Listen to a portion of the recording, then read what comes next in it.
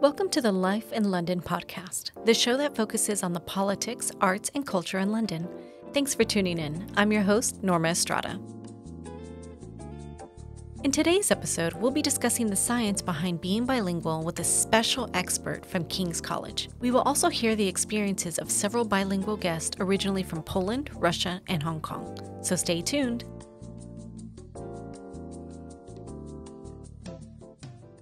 Our first guest is Dr. Martin Dewey, a linguistics lecturer at King's College. Can you tell us more about your area of study? My research focuses on multilingualism and language acquisition, language development. Can you explain the difference in brain activity between monolinguals and bilinguals? Since the early 2000s, quite a lot of studies that have focused on trying to understand whether or not bilinguals have different brains to monolinguals. And there's quite a lot of evidence to suggest that they do, that, for example, the plasticity in our brains is different when we're bilingual than when we're monolingual. So that, in other words, we can create more extensive neural pathways and networks as a result of being bilingual than if we are monolingual.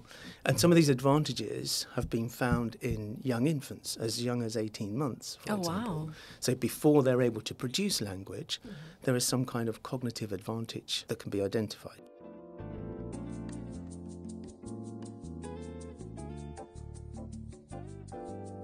Today's panel consists of Wilson Che, a freelance photographer originally from Hong Kong. We have Zuzusana Malagowski from Poland and Zara Karleiva from Turkmenistan, all students currently attending university in the capital. Thanks, everyone, for stopping by.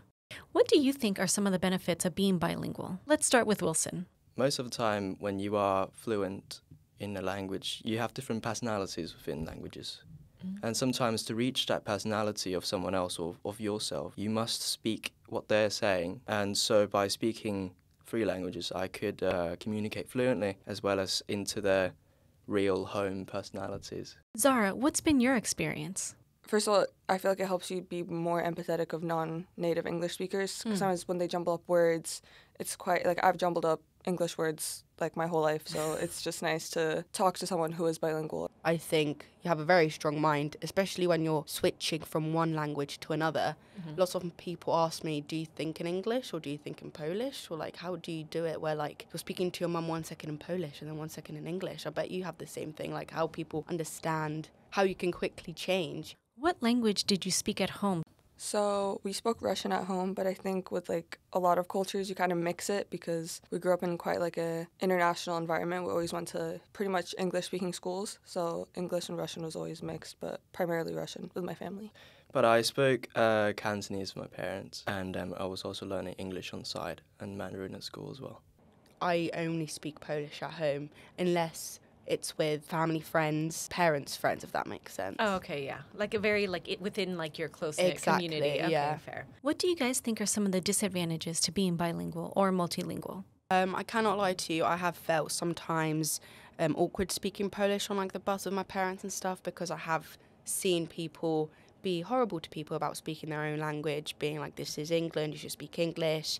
So sometimes I have been like, oh, Mum, let's speak a bit quieter, which I know is not a good thing. But now I'm definitely over that. I don't care. And it's obviously not a nice thing. But that's probably more to do with me being Polish rather than being bilingual. But I don't think I actually ever had any disadvantages while speaking Polish. I've never had anyone be racist to my face. But I've had the stereotypes said to me. Zara, what about you?